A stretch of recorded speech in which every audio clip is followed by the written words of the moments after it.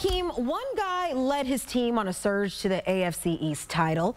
An overlooked kid out of Iowa took his team to the #1 seed in the NFC.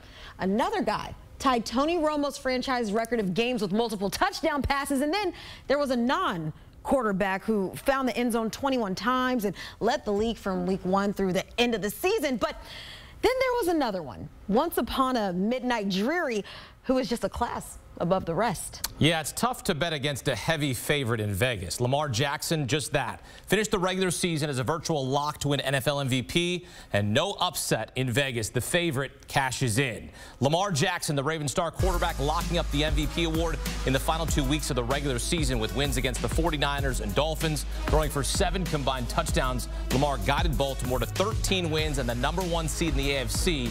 He's the 11th player in NFL history with multiple MVP awards, but still chasing his biggest win. He's got the same number of MVP awards as playoff wins, 2.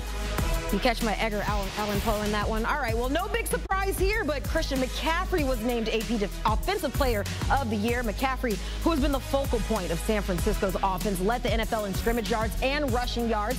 And he also co-legged the league in touchdowns with 21 from week 1 through week 18. McCaffrey has led the league in rush yards. He's the 4th player to win the rushing title in wire-to-wire fashion.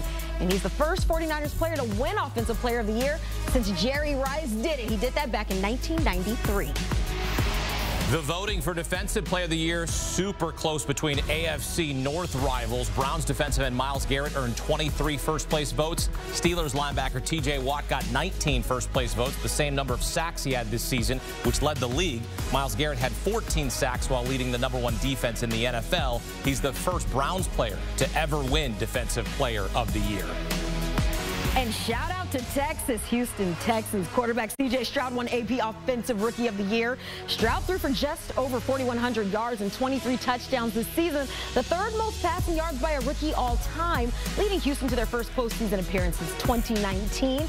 He's the first Texans player ever to win Offensive Rookie of the Year, and he added his name to an elite group of signal callers as one of 3 quarterbacks to lead the NFL outright in passing yards per game and touchdown to interception ratio.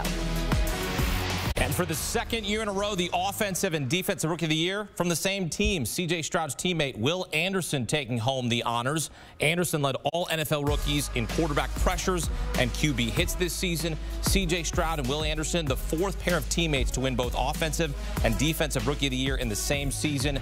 Have a day, Texans. And hey, have a day, Cleveland Browns. Myles Garrett wins Defensive Player of the Year. Joe Flacco, who went 4-1 as a starter for Cleveland, earns Comeback Player of the Year. Steven Stefanski is the Coach of the Year. That's what they called him on the podium, which is absolutely embarrassing. As a lifelong diehard Cleveland Browns fan, get his name, put some respect on that name. Kevin Stefanski earns his 2nd Coach of the Year award, led the Browns to 11 wins, 5 different quarterbacks, including the guy who won Comeback Player of the Year, Joe Flacco. And then, you know, I'm not, you know, I don't like the Steelers as a Browns fan, but, you know, I got to respect what Cam Hayward does, Steelers defensive captain, doing great work in the Pittsburgh community, earning Walter Payton Man of the Year. Shout out to the AFC North. And we now welcome in former Raiders fullback and executive Marcel Reece on the heels of the 2024 NFL honors. Marcel, there were some big moments and some well-deserved honors coming from Thursday night's annual event, but I want to know, what was your biggest takeaway from the evening? Appreciate you having me on, but honestly, my biggest takeaway of this evening was the state of our game is in great hands. When you're looking at the young men who won these awards tonight, I believe they're all under the age of 30 besides Cam Hayward, who won the Walter Payton Man of the Year. You're talking about a quarterback and a defensive player of the year, defensive rookie of the year, both over in Houston, and they are phenomenal players. And our young MVP in Lamar Jackson, who has so many more MVPs to run after in years to come. It's amazing the state of our football. Yeah, definitely a lot of young names on there, and it makes you excited for what's to come for some of these young stars, young and rising stars also.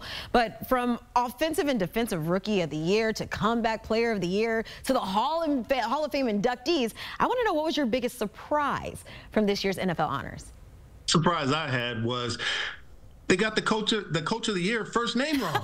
Called him Steve. His name. Tell him, Marcel. That's the biggest surprise. He's winning the award, not just a nominee. He's winning the award.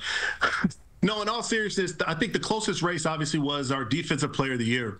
And I was surprised, and Myles Garrett is much deserving. I was surprised that it didn't go to the sack leader and it went to a person who came second in sacks, and he plays the same position. I was a little surprised by that, but Myles Garrett is well deserved, and congratulations to him and all the nominees and winners of tonight. Yeah, definitely an exciting night overall. But Marcel, I got to ask you, what would be your thoughts playing in Vegas for the Raiders?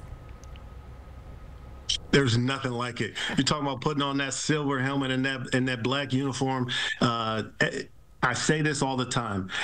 Anyone who has ever played the game of football, watched the game of football, they have dreamed of wearing the silver and black. And if they tell you they didn't, they're lying. And it's that much sweeter being out in Vegas with that beautiful stadium going on out there.